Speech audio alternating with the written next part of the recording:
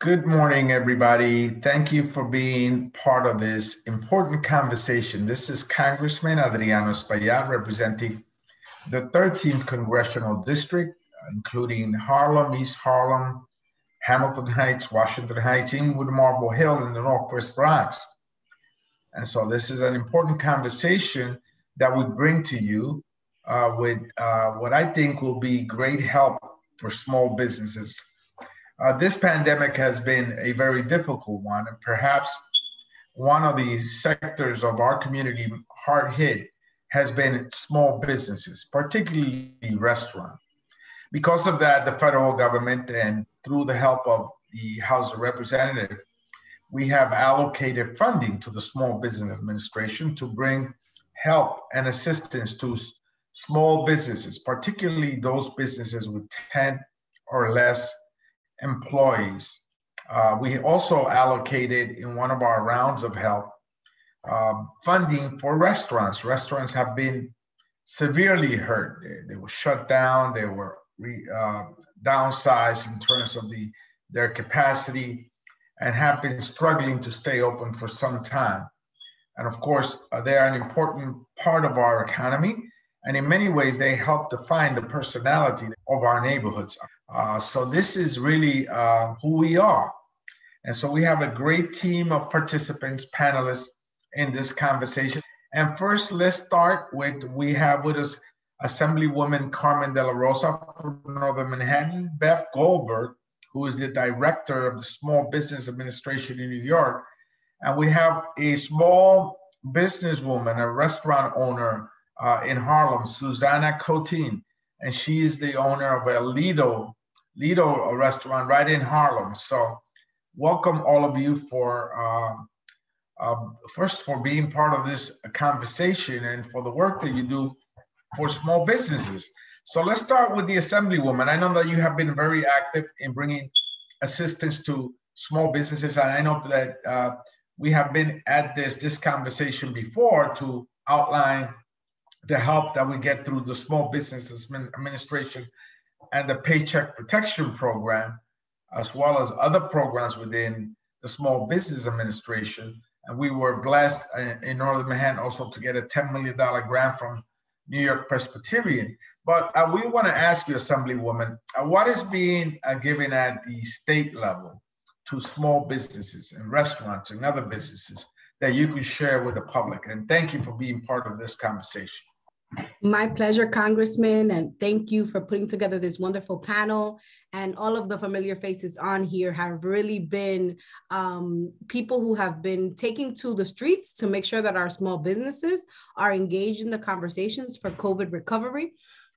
We know that our small businesses are the lifeblood of our city, of our economic engines for our local economy and our city economy. So they are so important, and we want to make sure that folks know that we are working to make sure that our small businesses continue to thrive and that they're able to recover with equity and intention past COVID-19. So we are very grateful, by the way, Congressman, for the help that we received from the federal government.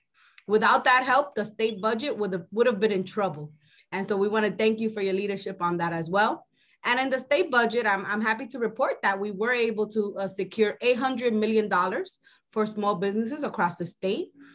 Small businesses that have 100 or fewer employees are eligible to receive grants from the state of New York. Those grants can be used towards your rent, your taxes, utility bills. And basically, if you can demonstrate that you have had a 40% loss of income due to COVID-19, you will be able to apply for this funding from New York State. The program is being designed and will be available soon, more information so that our community can recover. And as I said, for us in Northern Manhattan, we've experienced a lot like Harlem, a renaissance in Upper Manhattan with many restaurants and small businesses that are really how our community is able to stay employed. Not just minimum wage jobs, but gainful employment that makes a difference for the quality of life of our community. And so we want to make sure that as we have the discussion about jobs and small businesses, that we are really highlighting the treasure that our small businesses have been here in Northern Manhattan, in Washington Heights and Inwood and Marble Hill. The hospitality industry is the second largest employer after healthcare. And so we have to continue to highlight that. And I think our state budget did a good job of ensuring that along with the federal help that is available, that our small businesses will have a leg up, especially minority and women-owned businesses. We made sure there were provisions in those grants to make sure that those organizations and businesses are also able to thrive. And so we're excited about what the future holds, and we'll be working hand in hand with the congressman and the panel and our small businesses to make sure we get this information out to the community. Thank you, Assemblywoman. Thank you for your fine work in Albany. I know that it was a priority for us to get a state and local government help, so that you wouldn't be forced to make those budget cuts that would have impacted programs like the ones you adopted to help small businesses. But let's go to someone that's on the ground and really feeling it at a very local level and has been there in the trenches, trying to keep her business open and provide the services that she has so provided for such a long time in Harlem. And someone that continues to be a leader with the small business community and the restaurant community. Let's hear from Susannah Koteen. And Susannah, we want to find out how has it been for you? I mean, share the challenges, the good things that have happened, the not so good things that have happened, and how we can continue to move forward together. Okay, well, thank you so much for inviting me, and thank you all for the work that you've done and for putting small businesses as a priority, because I'm very passionate about it as well. You know, I live in Harlem. Lido has been on the corner of 117th and Frederick Douglass Boulevard for a little over 10 years. We just, you know, pre-pandemic, we had planned to open a new restaurant 3 doors down, and it opened during the pandemic, which is called BIXI, and that's between 116 and 117. I know it's been a really challenging year for everyone, and you know, it's been a really challenging year for myself as well. Delivery and to-go food wasn't enough to sustain us, so we had to close twice. We were lucky enough to be able to get both rounds of PPP, and that's been a huge help, a challenge and a huge help. I mean, you know, when it first rolled out, I know people realized that, you know, you had to use 75% of the PPP for wages. You know, we were closed at the time, but I kept saying to everyone, like, I'm going to take it one step at a time. And that's what we've done. And we're very grateful to still be here and still have most of our employees, if they haven't moved out of the state, most of our employees are back. And the reason why I'm also the co-president of the Frederick Douglass Boulevard Alliance, and I also sit on the board of the New York City Hospitality Alliance, is because I love New York. I love the restaurant business. And I think it's really important for people to realize, you know, what a strong employer we are. We don't only keep people employed. And I'll give one small example. There's a young man that has worked for me since the day we opened. When I first met him, he was working across the street at Rite Aid, and he was moving and smart and smiling at people and looking him in the eye and multitasking. And I said, would you like a job across the street? He'd still be making minimum wage. Now he started as a busser, you know, food runner, bartenders and server, and you know, he's making multiple times minimum wage. He supports his family with this job, and I take that as my responsibility and something that gives me a lot of joy to be, you know, able to provide those jobs. So it's jobs, it's tax revenue. We clean our whole block. There's so many regulars that come all the time. You know, they gather here, they meet one another.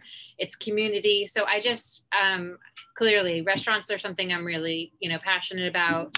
And again, very grateful for the help that we've been given so far, and really looking forward to learning about the restaurant grant process. And through Frederick Douglass Boulevard Alliance, we will help our, you know, part of our mission is to co-market all the independently owned businesses along the Frederick Douglass Boulevard in Harlem. And we will try to help others navigate through this grant process, which is really a lifeline to help us keep the lights on and people employed and the tax revenue coming in when the city really, you know, clearly needs it. And you, I think you explained it very well. Many of the businesses are so caught up on the everyday challenge on having to open up or keeping their standards in compliance with the city and state, making sure that they meet the guidelines, that it makes it very difficult for them to access grants and paycheck protection and the likes. And so we almost have to hold their hands in the process, and you've done a great job at that. So, but now let's listen to someone that I think, in reality has done that for the region, right? And as well as for my district. And she's been on several of these shows and has done a tremendous job explaining to local folks, local businesses, how to access what's available through the Small Business Administration. And she is the director of the New York Small Business Administration Office. And Beth Goldberg, who I think has done a tremendous job at explaining PPP and the funding that's available for restaurants. And so if you like, can we hear from you, share the information that's in the PPP program, and also very specifically how much money is available for restaurants and how they can access it.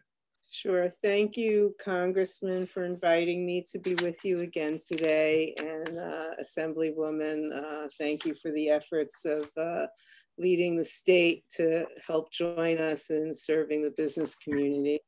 So PPP, which most people are most familiar with at this time, for good or bad, whichever way it's going, we have, as of last week, we still have $35 billion left in PPP for round two, round one for people who didn't participate in round two. Most local banks, micro lenders, community banks, and fintechs are offering the program. And Susannah had mentioned 75% for payroll. In the last round of PPP that was signed by Congress, thank you, they lowered that to 60% for payroll, 40% for other expenses, and expenses that help businesses with COVID, such as PPE, building outdoor spaces for restaurants, et cetera, et cetera.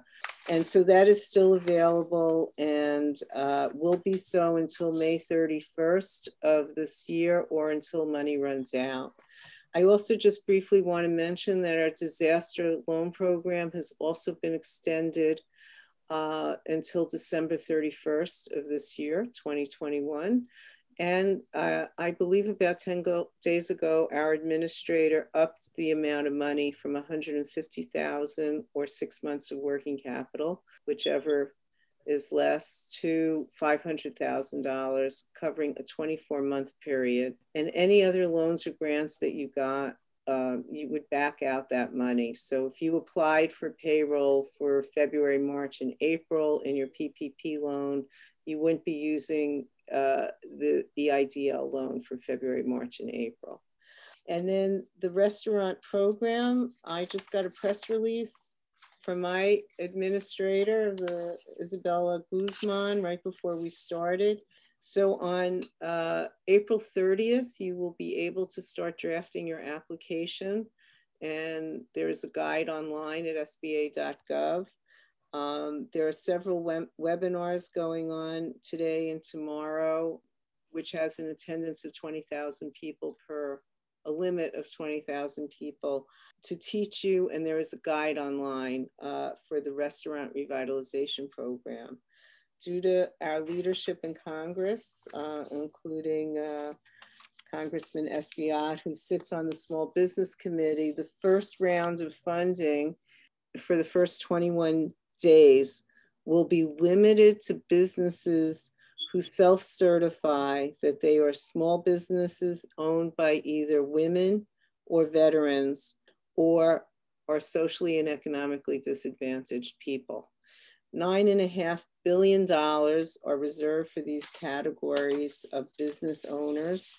And the set aside I'm sorry, I have to look at my notes because this all just came out and it's still fresh, Congressman, to me. $5 billion will be set aside for applicants with gross receipts in 2019 of not more than $500,000. $4 billion will be set aside for applicants in this category with gross receipts in 2019 from $500,001 to $1.5 million, and $500 million for applicants with 2019 gross sales of not more than $50,000. The rest, it'll be open to all restaurants with 20 or less locations. Maximum grant is $5 million, and for people with multiple locations, no more than $10 million. Can you explain, Beth, the extra advantages for restaurants in the PPP program? Oh, the NAICS code 72. I'm sorry, Congressman. Yes, for those businesses with NAICS code 72, instead of 2.5 months of payroll, so you take your, instead of 2.5 month times your formula, you're allowed 3.5 times the formula that's appropriate for your business. So if you were a small independent business that files a Schedule C, for example, you can now use line 7, gross profits, versus line 38, which was net profit. And you would divide that number by 12. And if your NAICS code starts with 72, you would multiply that number by 3.5 instead of 2.5. Okay, one other piece of information that I think is the EIDL program, which is not a loan program, but a grant program. Beth, can you share some of that information, please? The EIDL program, Congressman, is the loan program, the revitalization. The Restaurant Revitalization Fund is a payment. It's not a grant nor a loan, and it's not repayable as long as you file your paperwork and you use your money through March 11th, 2023.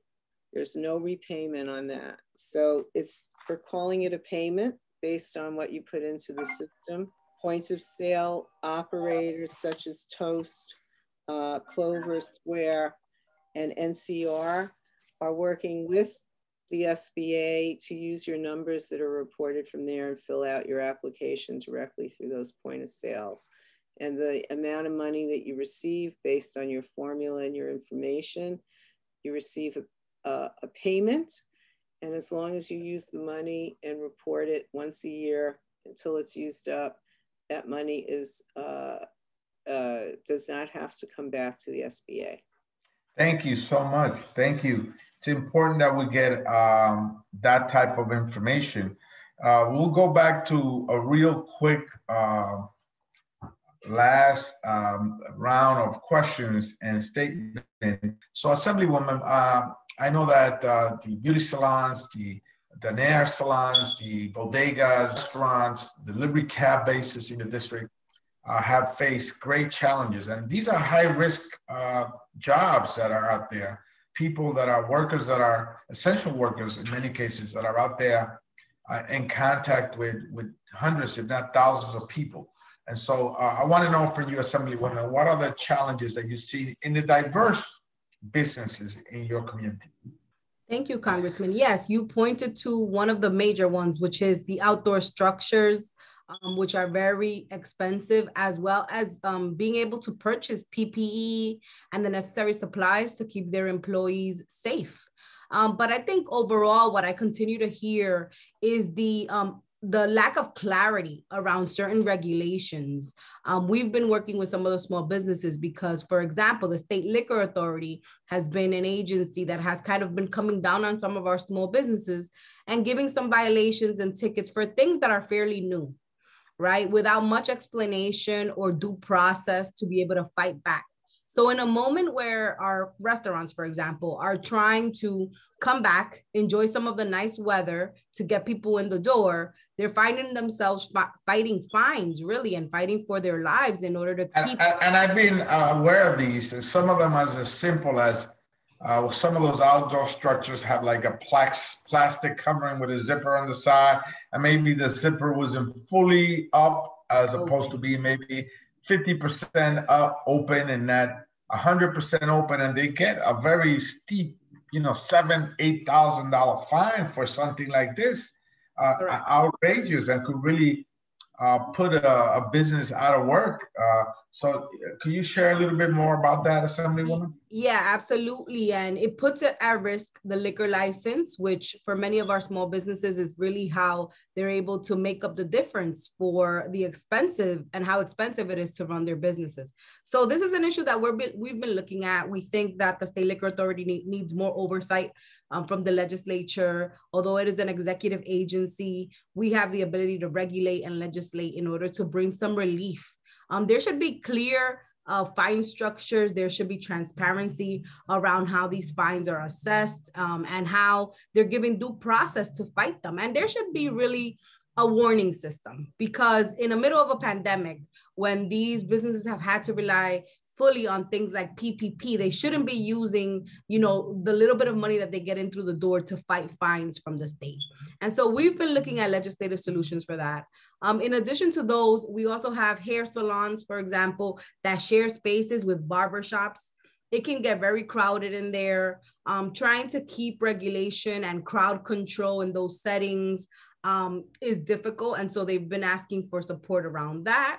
And we're hearing the same from folks who have storefronts in our community. There's been a longstanding issues in our community around street vending and some of the conflicts that arise there. Understanding that everyone has, the right to make a living, but how do we live and thrive in an environment where we all want to share now open space, open streets, in order for our businesses to thrive? So those have been some of the challenges. I think overall, our small businesses continue to be to persevere. It is really what characterizes our small business community. They are creative. Another industry that I want to mention that has had a lot of issues is the gig workers, the people who rely on live entertainment, live music to try and keep our city alive. They have also been a byproduct harmed from the COVID-19 pandemic, because many of those jobs are not available in our community. So in order to revive our city, to keep our city going, we have to have holistic approaches to dealing with employment and support for our small businesses, because they go hand in hand. So Beth, I want to hear when you close up about the gig workers and what they're eligible. Before we hear from Beth, how much does one of those outdoor seating structures cost? So I don't know what it was for everybody else, but for us, it was about $35,000. I mean, you have to think about, it's a lot of money. And, I'm blessed because my husband's a contractor. So we built sort of a real structure, but it's material, it's labor, it's more tables and chairs, it's plexiglass dividers. We took electricity out of the building. We had to have an electrician come because in the winter we were trying to have it heated. The rules changed and we weren't, they were considered inside. So that's when we had to close again. The city has always been our biggest challenge. We could do a whole nother show on the changing regulations depending on who walks in and the fines depending on who walks in. And again, very, very grateful for the PPP, very grateful for the upcoming grant. The city has been challenging in the best of times, but the pandemic's been tough. Beth, gig workers, let's hear from you and what's available in the Small Business Administration for them. And then the shutter program. I know that you have that as well for bigger venues. Right. So the gig workers, who a lot of them are 1099 contractors, are allowed to apply on their own for PPP. They don't need the person that they're working for. And the same rules apply. They now, most 1099 contractors don't have employees. So they use their Schedule C, line 7, gross receipts, divide that by 12 and multiply by 2.5, unless they happen to have a gig worker in the restaurant industry and they have an ACE code of 72, and then they're eligible for the PPP. money. The shuttered venue grants opened yesterday at noon, and those are for venues with permanent seating, basically, and people related to the industry. It is a first come, first serve. It's the first time SBA has ever been involved in a grant. There are lots of workshops going on around the city, and I want to say, Congressman, that Congress also provides for resource partners who help businesses for free figure out these programs and apply one. Thank you. Thank you, Beth.